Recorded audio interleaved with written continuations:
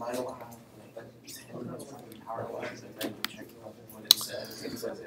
right, so happy Friday.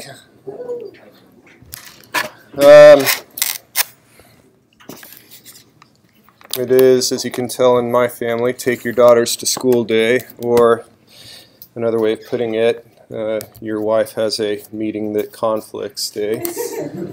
My youngest daughter did want you to know that if you didn't give me a Valentine's Day, there's hatred in your heart. A Valentine's Day card.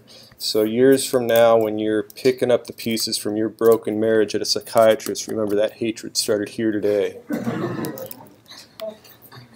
But for those of you that gave me a nice Valentine, all right, you have my full support. It's your spouse's fault when the marriage breaks up. Okay. So what because of this planned trip, I had pulled my drawing tablet out of my bag, and like this is the first day I wanted to use it, so that's kind of a drag, but it's all right. I don't need to do a huge amount of drawing. What I'm going to do for the bulk of the period, if not the entire period, is I guess I'll do crop.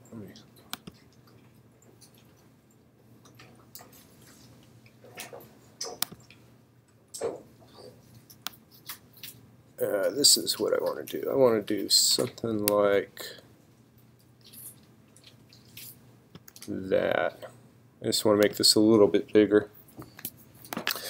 I wanted to go through the process for actually, so assignment 4, which was to, in C++, do 16 hexes together.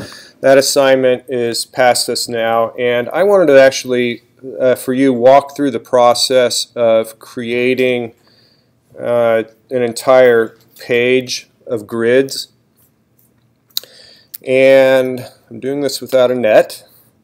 Haven't tried it before in front of a live audience, so we'll see how this goes.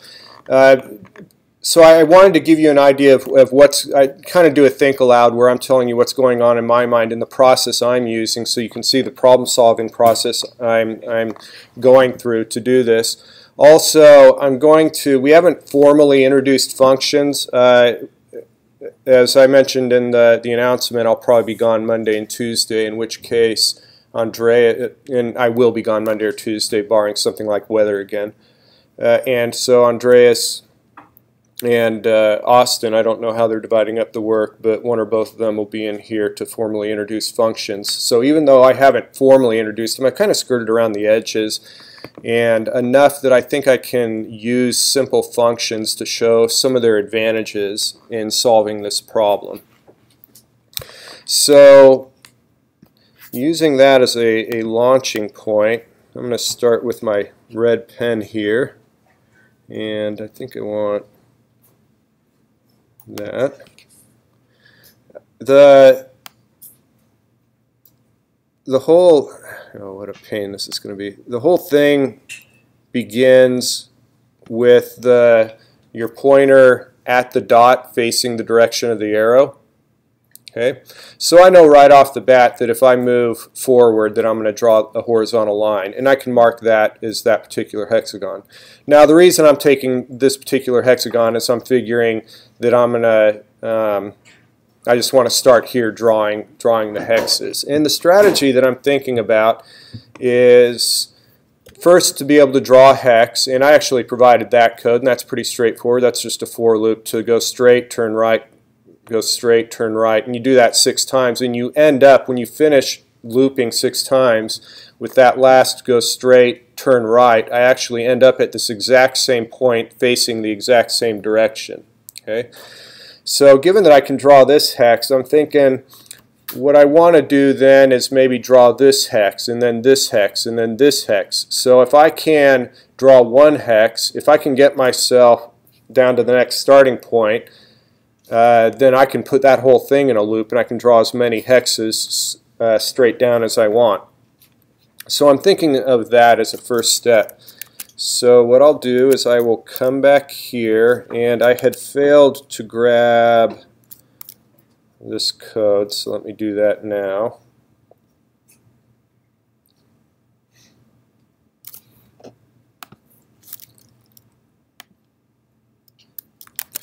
Hang on, let me.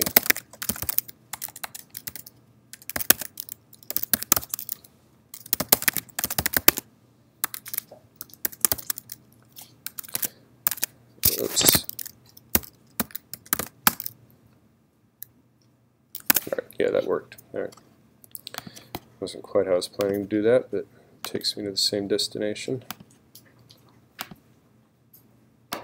Okay, so now I can, from my downloads directory, I can move everything that starts with the word hexagon, and from the downloads directory, move everything that begins, well, assignment 4.cpp, and I can move all of that stuff into my current directory, and there we go. Okay. So assignment 4.cpp, I want to make sure that everything's working correctly before I begin my own modifications, so I will do that. I guess I'll put it in an output file called, I'm going to call it paper.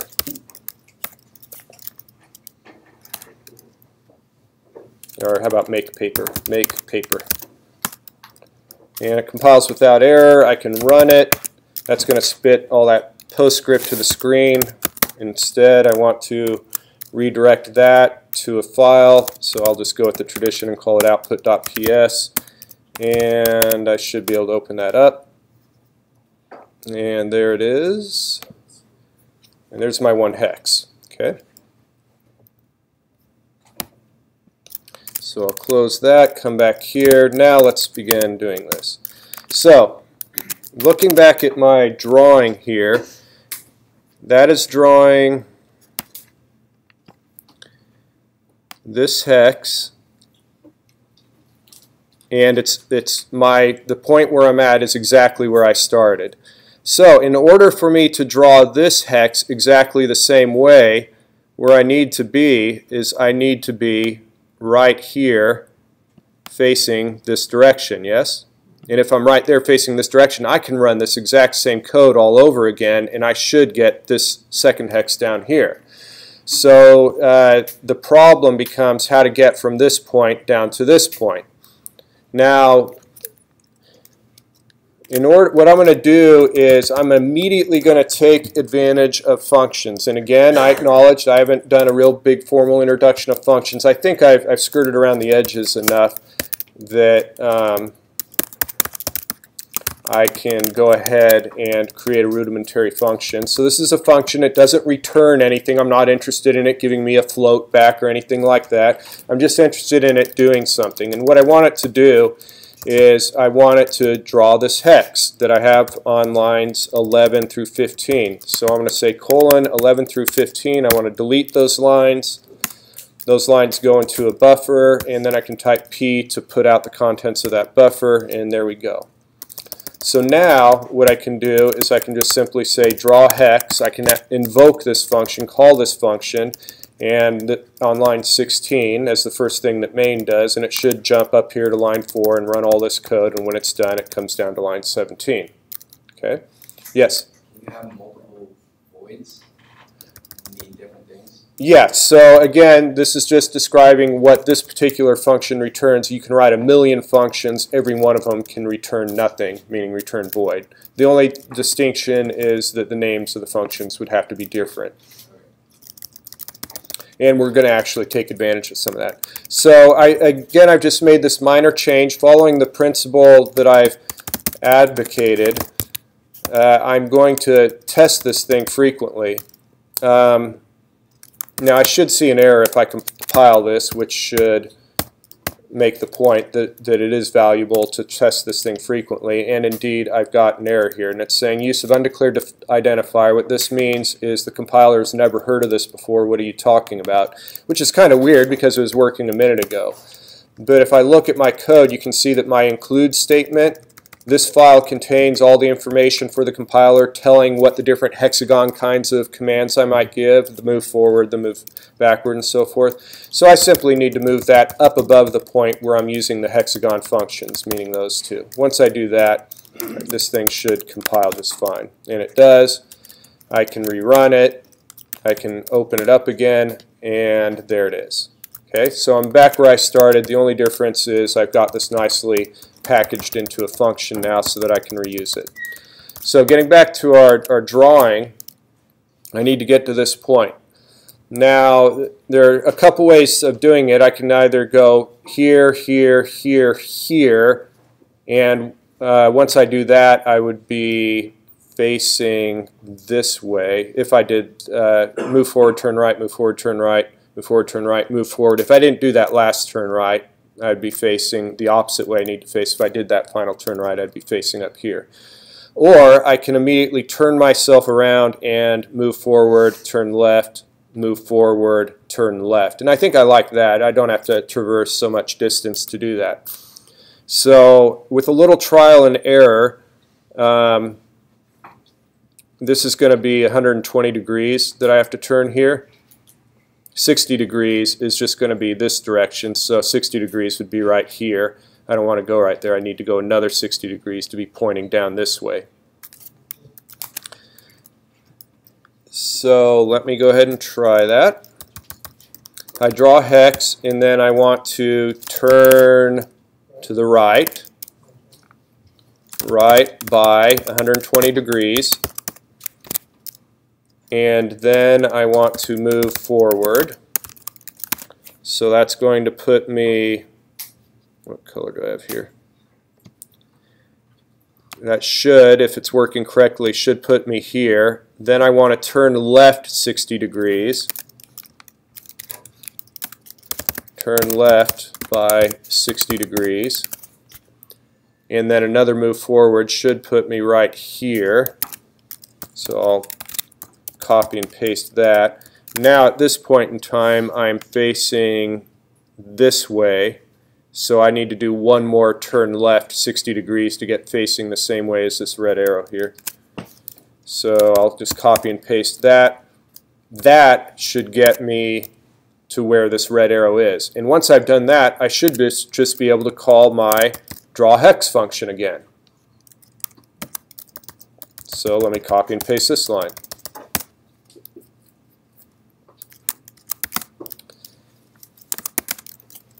I compile it, I run it, I take a look, and there we go. Okay. So now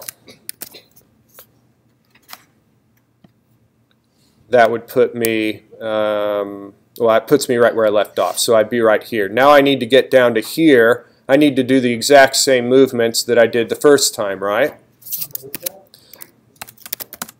So that means I have to do all these again. Now I could simply do all those lines again. Let me separate these so you can see it. Right, and then I would begin in yet another iteration. But we immediately see a pattern. So someone suggested a loop. Yeah, I think a loop is a nice idea. Also, this set of groupings is something that I'm using over and over again, just like the draw hex is something that I'm using over and over again. So why don't I put those in a function? Let's call that function what I'm doing, which is move down one. How about that? Move down one hex. So I'll create a function, void move down one hex. And inside of that function, I'm going to put lines, I have to do some cleanup, but at the moment it's going to be lines 21 through 25. 21 through 25, I'll delete those lines. I'll come up here and type P to put. Now, I can right here say move down one hex. And then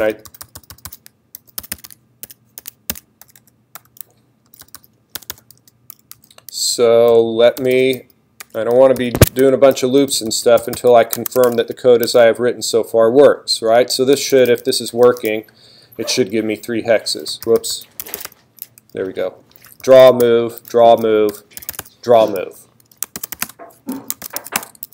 Compile it, run it, close that, open it. And I do indeed have 3 hexes. So the algorithm is working so far. Now it's just a matter of figuring out how many down I have to go to fill up a piece of paper. A little bit of experimenting. I frankly don't actually know how many. I know that the default for moving forward is 1/4 of an inch. So I know that this distance is 1/4 of an inch. This is going to be somewhat more than 1/4 of an inch, but it'll be less than 1/2 an inch. So somewhere between 1/4 and 1/2 inch. If I act conservatively and say 1/2 inch, there's 11 inches on the vertical side of a piece of paper. That'd be 22 hexes. So that's a good guess as a start.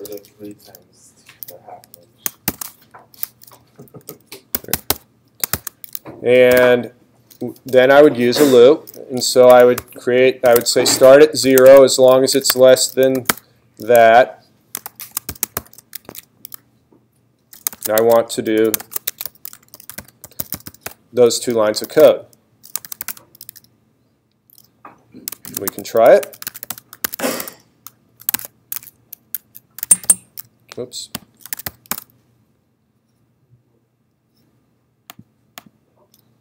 Okay, maybe I could get another hex in there. Doesn't really matter. I mean, that's the interesting thing, is that I don't have to tune it at this point, because when all's said and done, when I'm ready to finish up this thing, all I have to do is come back and play with this number right here to get it exactly right. Yeah, no need to do that now. That's the easiest thing to do. Trial and error. All right, so if I draw a bunch of hexes, then coming back to my picture here, when I'm done, I will have just drawn, I'm going to, yeah, I'll do this one. I will have just drawn this one, and y'all probably can't see that. So what I'm going to do is I'm going to cut my paper in half right about there. Here, I can do that more ninja-like. There we go. Yes? If we move it over to the next column, can we then just repeat what we just did? Right, so we'll talk about moving it over and repeating. Okay, that's our next step. So that everyone can see it, I'll call that green line the bottom of my piece of paper. And what I've just done is I've just drawn this hex here. And it is going to be the exact same pattern as we see with every hex. When I'm done drawing a hex, I'm always in the upper left-hand corner facing to the right. Okay? Nothing's changed with any of that. So I am currently at this position right here, and I'm facing this way. Yes? I thought you went draw, move, draw, move, draw, move. Oh, I did do, yes, you're exactly right. I did draw, move. So let me confirm that. Yes, so you're exactly right. Move down 1 hex. So I'm not there, so I'll cleverly come back here and say I never did that. I would be at the very bottom. I'd be right here, ready to draw that hex that is down here, off the edge of the paper. Okay, so now the question is how to draw the next column, because the next column is a little bit odd because it's off. It's a little bit higher up. Now one strategy is I can do a little zigzag and I can get all the way to the top of the page right here, and then I could repeat the process, right? But we can be a little bit more efficient with it in that let's say that I want to get to this position in green where I am here facing this way, which obviously isn't too difficult to move for me to get to.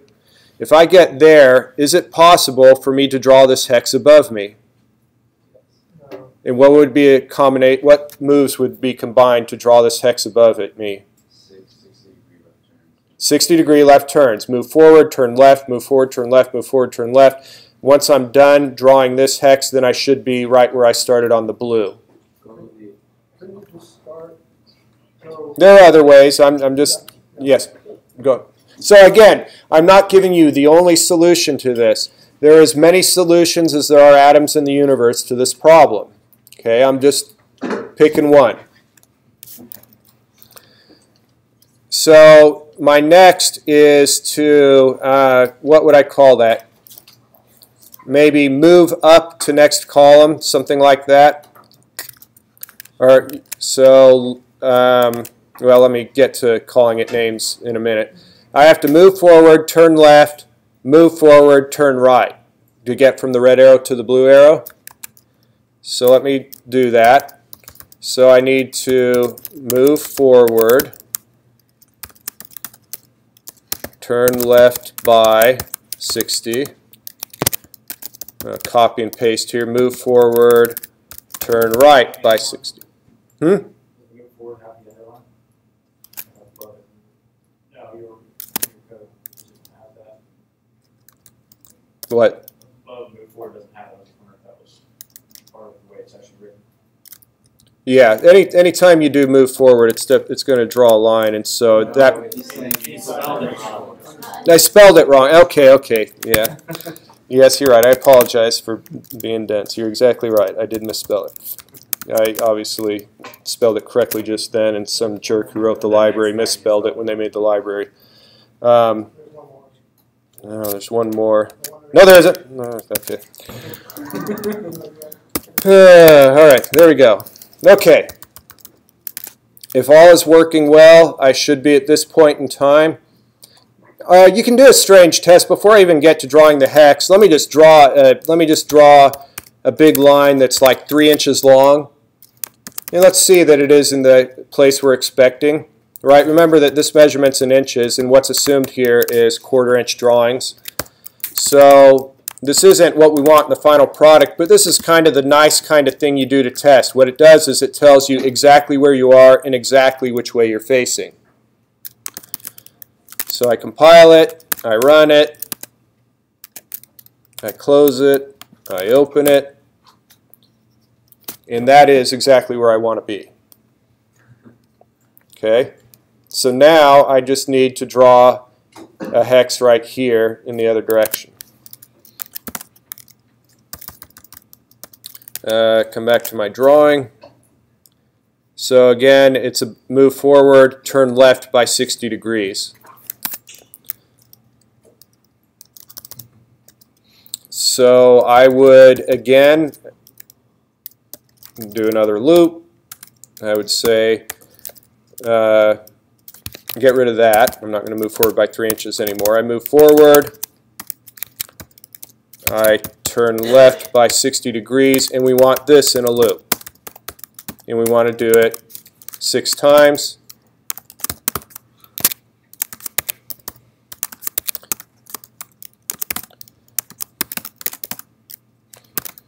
And we close, whoops, cancel, close, open,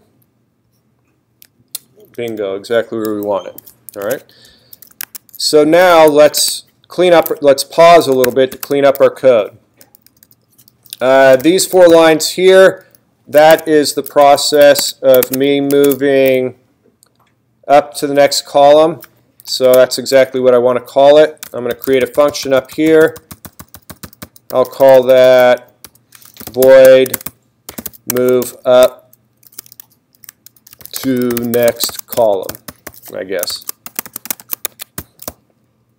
And then I will come down here. I'll say lines 35 through 38 I want to delete. And I will put them right in there. And now here I will say move up to next column. And now I realize that I've got a bit of a naming oddity. I've just simply called this draw hex, and this is the exact same thing, except this is left and right. So I want to give this a more informative name.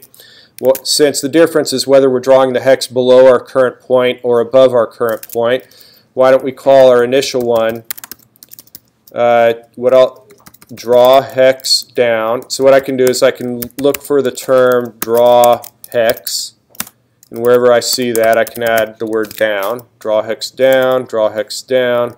I just have it in the 2 spots. And then I'm going to create another function called draw hex up. And I'll make it nice and cozy next to this one. Void draw hex up. And I would do lines 46 through 50. I'm going to delete them. Come up here. I'll paste them right in there. And now I will go draw hex up. And now I do a sanity check. All I've done is cleaned up code a little bit, organized it a bit differently. So I should, at this point, make sure that everything is working the way it was and that I haven't introduced any bugs. And that is indeed the case. I haven't introduced any bugs. So now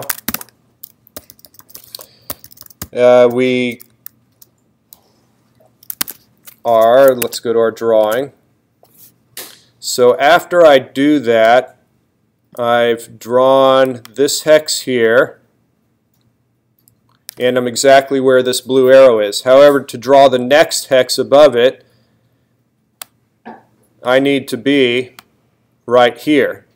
Yes? So what are the commands that get me from being the blue arrow to being the red arrow? I turn left by 120 degrees, move forward, turn right by 60, move forward, turn right by 60, and I will be exactly right there. So I come back here, turn left by 120,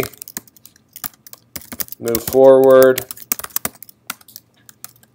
turn right by 60, copy paste, turn right by 60. Now I've lost track of where I am.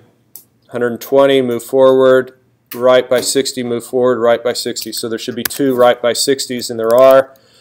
And then to make sure that I'm drawing where I think I need to draw, let's try dropping another hex out there to see if it indeed appears right above that first one in the second column. Compile it, run it, close, open. Let me do that. I think I should be doing that. So there we go. So now I can go ahead and do the exact same thing I did before, which is to create a loop and get all the way back up to the top. So this, let's go ahead and make more functions. This whole bit here is, what did we call the other, whoops. What did we call the other one? Move down 1 hex. So we need to move up 1 hex. Okay.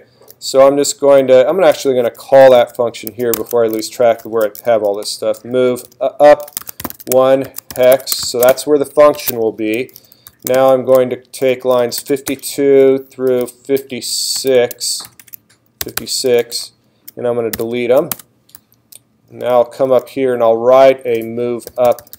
I'll put it right after this one. So I'm going to put those lines here and I'll just put a little function around it. Void move up 1 hex, and then we just surround this whole thing in curly braces. So now we have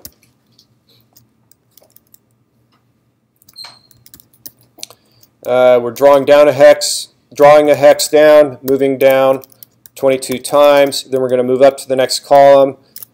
And then here, this is now becoming code that we're ultimately going to want to repeat. Since I put this in a function, I want to do more testing, make sure I haven't screwed anything up. Close, open, and everything's still working good. So now let's go ahead and create a loop. So let's say for int, since I have I there, I'm going to choose a different variable. 0, j is less than 22, plus j, and then I'll have a couple curly braces, and in there I want to do those 2 lines 22 times. And this is so far, now you should start to be seeing the advantages of having functions, because you can look at this in main. I've got the entire main function on the screen right now, and you can look at it and read it and have some understanding of how my algorithm is working. Okay, for 22, what I'm going to do is 20, and this is the advantage to a for loop, is so we have different kinds of loops, do while, and for loops. The do while and while are well suited for indeterminate algorithms, meaning you aren't exactly sure how many times you need to iterate. You want to iterate as long as the user is saying yes or until they choose the right number. And those are 111 problems, right? They get to be really vague and ambiguous, and you kind of got to parse through the logic to understand how things are looping in harder programs. One of the invariants for all three loop types, however, is you generally have to create some sort of variable and set it to an initial value. You need to stop when you reach a certain condition, and you need to change that variable so that eventually the loop ends. If you know how many times you need to loop, the for loop is wonderful because I can just glance at line 51 and I immediately know, aha, I'm going to do something 22 times. That's all I no longer think about, let's see, I'm creating a variable called I, I'm initializing that to 0, and then as long as it's less than 22, I'm going to keep doing these things, and what am I doing at the end of the loop? Oh, I'm adding 1 to I. You do these enough, the for loop becomes wonderful for just glancing at it and say, okay, I got to do something 22 times. What do you have to do 22 times? Draw a hex down and move down. Then you're going to move up to the next column, and then 22 times you're going to draw a hex up and move up 1. Okay? So our algorithm is staying fairly readable. We need to test it. Compile, run it. Let's close that. Let's open again, and there we go. So now, when this ends, let's go back to our drawing here. It's drawing up, up, up, so it draws this hex right here. It ends here, but then there is the last, where's my code? There's the last move up 1 hex. So it is similar to what we had when we were going down. We end up being right here. Now we have a pattern, because you'll note that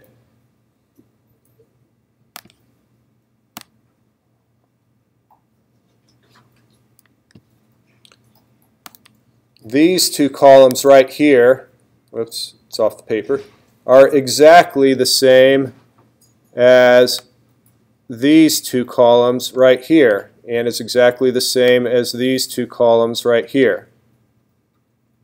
So basically, now that I have 2 columns written, I can just simply repeat drawing of 2 columns. All I have to do is make sure I shift over. Right? Because the first column is down, the second one is up, this one is down, next one is up, this one's down, next one is up. You see the pattern? Yes? Can you put the whole thing in the folder? And run it like 5 or 6 we're going to eventually get this whole thing looping. All right. So what I need to do, if I want to repeat this entire process that I've got in these first 2 columns, I need to get my cursor to the same starting point that I was when I began the whole thing. When I began the whole thing, I was right here. That means if I want to do it all over again, I have to make sure that I am right here facing this way. And then I can begin drawing the hexes down. Yeah? All right. So if I'm here, I have to go forward, right, forward, left. Yes? All right, let's try that. Move forward, turn right by 60, move forward, turn left by 60, and that should do it. And then what I'm going to do is I'm going to move forward 3 inches to see if that gets me where I want to be. Compile, run it, close that, open it again, and that is exactly where I want to be. I'm facing the right way and I'm in the right point, so I can now repeat this whole process, which will do this hex here, which is the same as that hex there. Okay, so we've got more code. We can start putting this stuff in a function. All this right here, why don't we call that Draw 2 columns. Void, draw 2 columns. Now I'm going to delete lines 54 through 65. 54 through 65, I'll delete those and I will put them right there. So now I'm going to draw 2 columns. These lines should put me in the starting point for the next one. I'm going to get rid of this move forward by 3 inches. I'll just delete that. And then I'll just try this again. Draw 2 columns, get to the next location, draw 2 columns. Let's see if it works. Compile, run, close, open. Voila. Okay, now it's just a matter of how many times do I have to draw 2 columns. They're 8.5 inches, so let's assume, make an assumption that this is an inch, so I need to do that 8 times. I immediately want to take advantage of a loop. So I'll say for int I equals 0, I is less than 8, plus I, and in there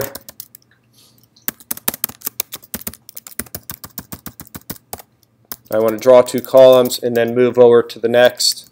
This one, I mean, since we're going function crazy, why don't we do this? What did I call it? I said move up to next column, so this would be either back to start or move down to next column. All right? Either way. I mean, really, the naming of the functions needs to be whatever makes sense for you. So I'm going to call it, just for consistency of my naming, I'm going to say move down to next column. Curly braces, that's lines 74 through 77. Put it there. Draw 2 columns, move down to next column. Compile, run, close that, open.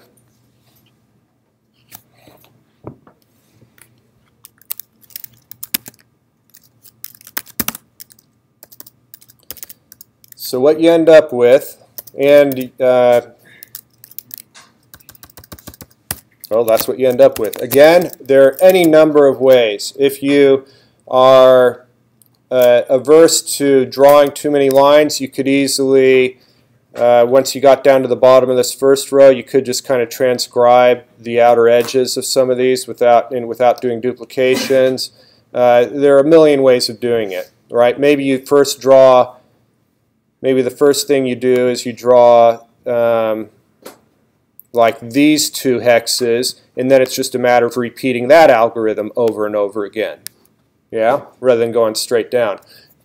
Any way you can do it. The point is, as it evolves, you find code that you're able to reuse and you dump them into functions, which creates something nice and succinct in main.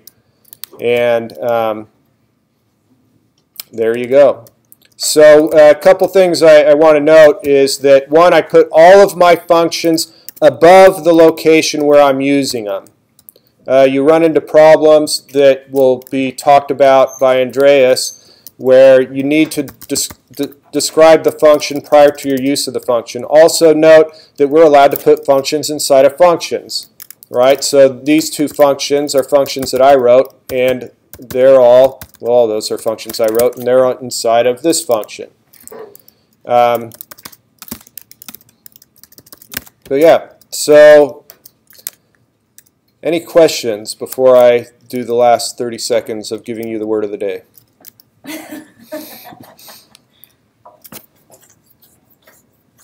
Nope. Was that useful to see that? That was very good. Yes. All right, good. Okay, so and this will be posted so that you can make hex paper for your kids or whatever. The word of the day is